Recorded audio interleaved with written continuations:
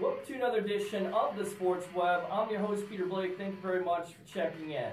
So the Tampa Bay Buccaneers fall to the Houston Texans 19-9. And going into this game, you would think that the Buccaneers had an advantage against the Texans. But it was just the opposite from Sunday's game. I'll give you my three thoughts. Number one thought. You would think that a Buccaneer defense that played so well versus the New Orleans Saints would have a distinct advantage over the Texans, considering that Houston was missing Arian Foster, that Ryan Mallett was starting his fourth game, that the offensive line was beat up, yet this defense allowed Alfred Blue to be the next Arian Foster. In fact, he rushed 31 times for 139 yards and 1 touchdown. Ryan Mallett had so much time, he was contemplating why he couldn't play the Bucs every game, and this defense only had 1 sack versus an injury-riddled offensive line.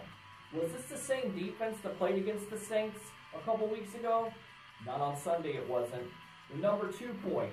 You would think that an offensive line that had a disadvantage with J.J. Watt, Jadeveon Clowney, and Vince Wilfork, but they allowed no sacks on Sunday versus that defense, that this offense would pick them up by scoring more than 9 points. Yet it didn't happen.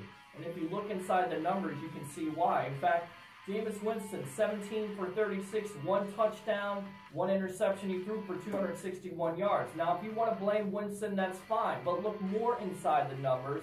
And what you're coming to find out is that the receivers dropped 11 passes. It can't happen. Your number 1 wide receiver, Mike Evans, dropped 4 of those. Unacceptable. And the Buccaneers were so great at third down by converting 1 of 12. That's the reason why this offense wasn't consistent on Sunday. In fact, the only thing that's been consistent about the Buccaneers this year is double-digit penalties. You know, I gave them a nickname last week, the Suicide Squad. You're going to have to change that to Self-Destruct Bucs, because that's exactly what they were on Sunday. And my third point, and this is my favorite one.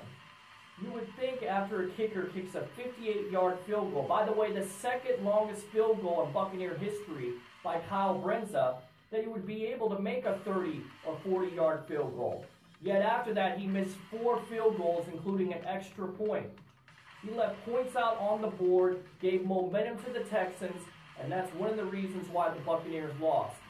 Instead of Brenza making history, if he can't start making these kicks, he's going to be history. And again, going into this game, I thought the Buccaneers had an advantage. But after watching Sunday's performance, I don't know what to think. For another edition of the Sports Web, I'm Peter Blake, giving you something to think about. Do you think we could improve our play against the Carolina Panthers on Sunday?